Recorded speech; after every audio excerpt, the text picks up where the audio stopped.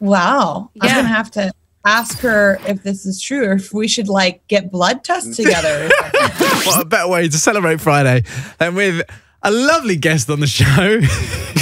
I'm loving so much because on FaceTime, I've got someone wearing a hoodie that says smile, looks sad in her face, and has a red nose on with the hood up. It's Katy Perry! Yay! Is that like a Diamante red nose you've got on? Yeah, babes, I'm not just going to like wear a regular clown red nose that's like from Amazon. Since the last time we spoke to you, which was probably, about 3 days ago. I'm always on the line, sending me Zoom link after Zoom link. How have you been? What's new? How are you feeling? I'm still pregnant. Yeah. It's still a pandemic. Mm-hmm. It's political and racial revolution in America. Yeah. And I'm still putting out a record, I think. Yeah, I think so. I think you definitely are. And do you know what? I feel like almost your baby is just waiting for 2020 just to chill out. I mean, it's only 6 months into 2020. Like, what the hell else? I know. I'm ready for this record to come out, for the to come out, for 2020 to be over. Katy, while we're on the subject of babies, did you see Usain Bolt named his daughter Olympia Lightning Bolt? What do you think of that name? Olympia Lightning Bolt. Lightning Bolt. I think that's setting her up for success, to be completely honest. Or failure. Yeah. Well, yeah, I mean, considering her father is who he is, give them a name that they can be like an incredible artist or a very successful banker, you know, something that works for both. That's not just like someone that might be smoking weed all the time.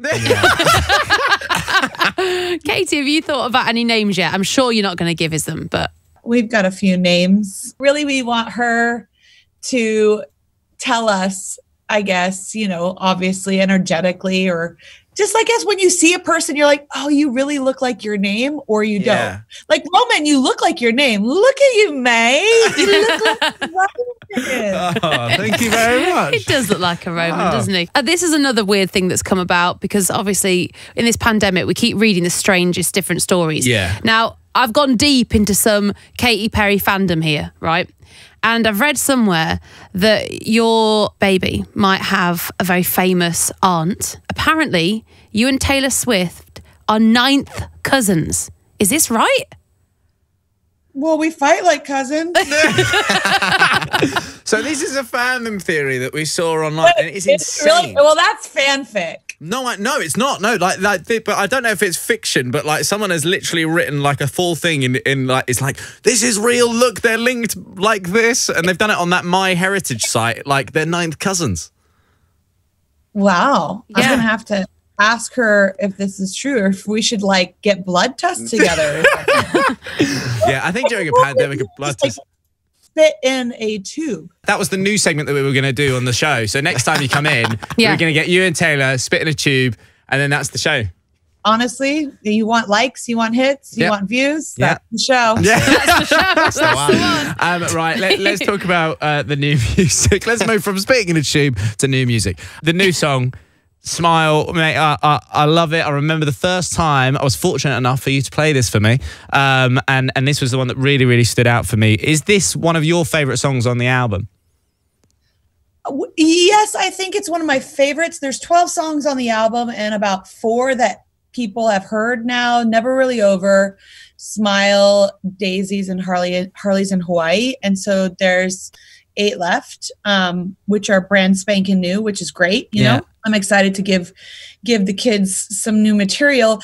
But I think it's a what it is it says in the lyrics kind of everything the album embodies, which is like hopefulness, resilience, joy, love, and that whole journey. And so that's kind of why it's the opus of the record. That's why the record is called Smile, because it's as simple as the fact that I had lost my smile and couldn't get it back, you know, and I got it back, obviously. You can tell so much about a person when they smile, or they don't smile, or they force a smile, or they're not smiling with their teeth, or it's fake. It's like you can just, I don't know if you can read a person, but my radar, it's just like you can see it all in a smile. And you can see that sometimes people are really hurting because they can barely crack a smile, or they're not smiling with their teeth, or what have you. And I don't know, it's just a simple emotional, physical signal that speaks volumes. And so it really is the definition of the journey that I had to go through. And I thought, do you know what? I actually also think that this record kind of feels like we're almost going back a few years in terms of like that original Katy Perry vibe. You know, it is that production. It's a proper Katy Perry song. Is that what you kind of wanted to bring to this one? Well, the record, I've been telling people, is really kind of sonically shaped. I think a lot like a combo of Prism and Teenage Dream.